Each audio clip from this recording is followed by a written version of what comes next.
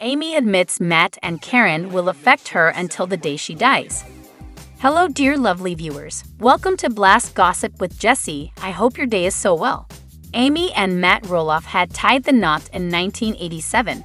Then, in the early 2000s, they began showcasing their family on the farm on Little People Big World. Little did they know that the LPBV couple would call it quits by 2017 and be with separate partners. In recent years, the show has documented Matt with Karen and Amy with Chris. While it's been many years since their divorce, things still remain awkward. Matt and Amy often have to hang out with one another despite being exes to film the show. Many would say they should be normal about it by now, but that's not the case. In fact, Amy took to her confessional in the recent episode to say that the awkwardness between them all continues to exist. Moreover, she was sure that it wouldn't ever fade away. Why did Amy say so? Amy Roloff has come a long way since the time she debuted on LPBA.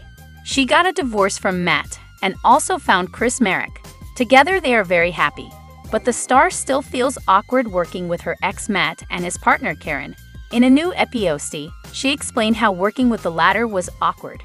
She explained how her and Matt's situation will affect her until the day she dies. Matt mentioned how he and Karen let Amy be in charge of a silent auction at the farm. They were all working together for a fundraiser with the DAA, or Dwarf Athletic Association of America. Hence, things had been quite busy and hectic. Matt mentioned how Karen and Amy had different working styles.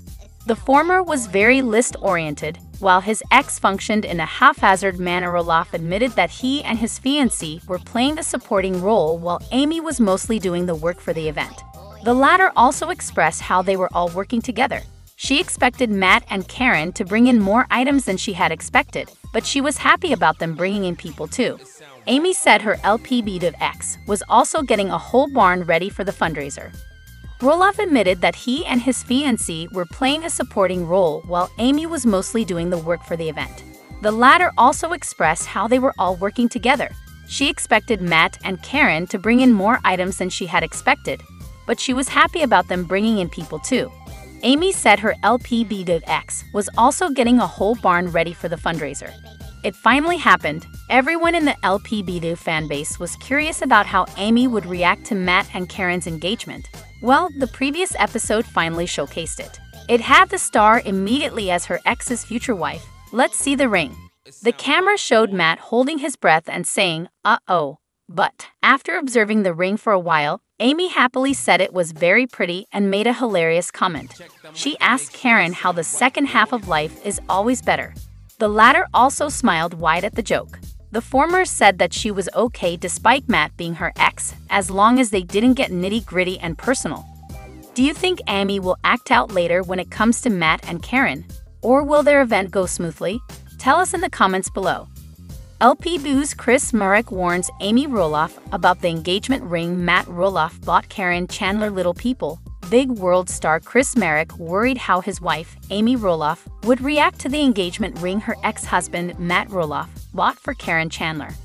After Matt, 62, and Karen, 56, discussed the proposal during the March 12 episode, Chris, 61, warned Amy, 61, that Karen's diamond ring was bigger than hers in a teaser clip for the Tuesday, March 19 episode shared by Parade. "I'm not sure why Chris really wanted to prepare me that the ring that I will see on Karen's finger, oh, the diamond's going to be bigger," Amy said in a confessional. "I'm like, oh, how much bigger?"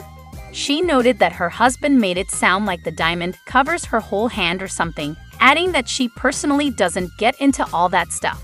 The clip also caught up with Matt and Karen as they made their way to Amy and Chris' home for a meal. "I think it's going to be fine," he told producers about seeing Amy, who was married to from 1987 until 2016, for the first time since his engagement. "She sounded great on the phone when I talked and we texted and stuff, but they actually, see her." He continued, "I don't know if she said she's going to make things awkward or she's okay with it, but we're going to find out here in a few minutes." Once the newly engaged couple arrived at the house, Amy quickly brought up the topic by asking Karen to see her ring. "Uh-oh, oh boy," Matt said at the end of the clip, which concluded before Amy could share her reaction.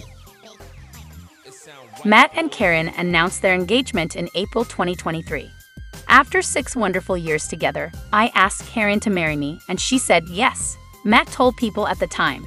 Our plan is to enjoy our engagement and we are looking forward to a simple but elegant wedding in 2024.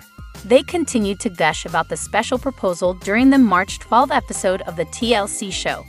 I asked Karen to marry me and she said yes, Matt explained in a confessional, while Karen added, "You said to me, I've thought about this a lot for a long time and I want to grow old with you."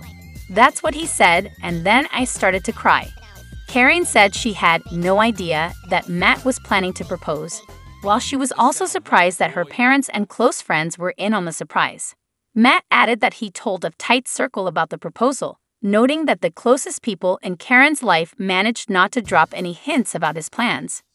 "We're in our backyard in Arizona, like our favorite spot," Karen recalled while sharing more specific details about when Matt popped the question.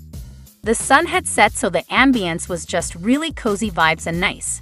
Karen explained she was so shocked when Matt asked for her hand in marriage. "And then we took the minute. We just sat for a few minutes and just chatted and I was very excited and I cried. And he's like, 'Don't you want to go in the light and look at it?' And I'm like, 'No, I just want to sit here for a minute and absorb this moment,' because it just felt right. It felt natural," the reality star continued. "It felt like it was always meant to be." Hollywood royalties gotta eat. Actor Gene Hackman was seen out on a dinner date in New Mexico on Thursday, using a cane to walk and holding the arm of his wife, Betsy Arakawa. The couple dined at Papadow's Seafood Kitchen in Santa Fe, where the legendary actor has lived since the 1980s. Earlier in the day, Hackman, who turned 94 in January, was spotted grabbing a cup of coffee and apple pie from a local Speedway store.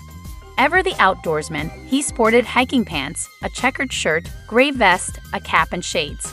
Although the Unforgiven actor and Arakawa, a 62-year-old pianist, got married in 1991, they're rarely seen together in public. The pair was last photographed 21 years ago in a much more glamorous setting, on the red carpet of the 2003 Golden Globe Awards. At that glitzy Los Angeles ceremony, Hackman received the Cecil B. DeMille Award for Outstanding Contributions to the World of Entertainment, which was presented to him by Michael Caine and the late Robin Williams. Since his retirement after 2004's Welcome to Mooseport, appearances made by the reclusive Hollywood legend have been few and far between. Hackman was most recently seen chowing down on a chicken sandwich at a Santa Fe Wendy's in March 2023. He lives with his second wife on their nearby ranch, where he's said to partake in painting and writing. The actor enjoyed a storied 4-decade career in Hollywood, starring in a diverse array of popular films such as Hoosiers, The Poseidon Adventure, The Royal Tenenbaums, The Birdcage, and in the Superman series as Lex Luthor.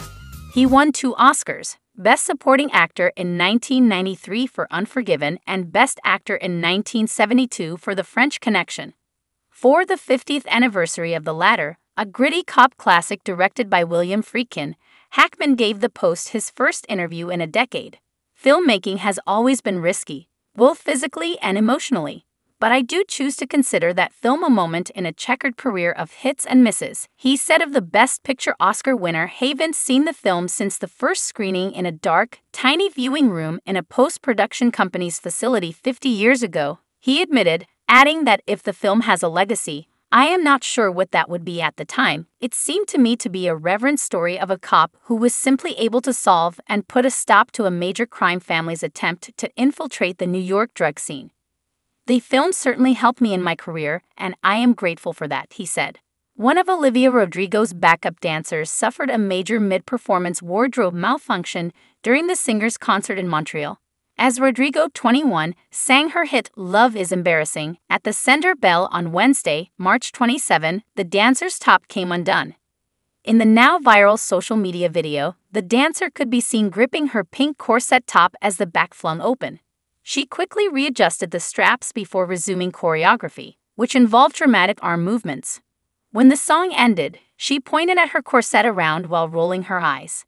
Fans praised the dancer's ability to stay focused amid the fashion emergency. "That's a professional," one wrote, as a second social media user added, "Honestly, props to her, she killed the choreo and maintained her privacy of herself full."